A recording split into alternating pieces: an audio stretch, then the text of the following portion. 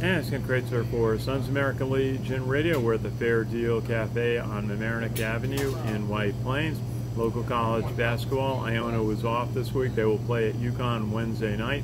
Fordham defeated Maryland Eastern Shore 66-45.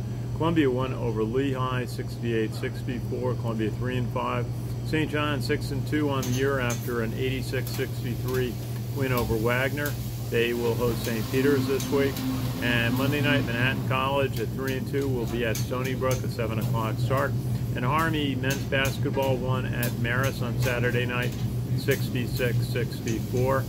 Matt Wilson had 16 points, 11 rebounds for the Black Knights. This is Ken Kraetzer.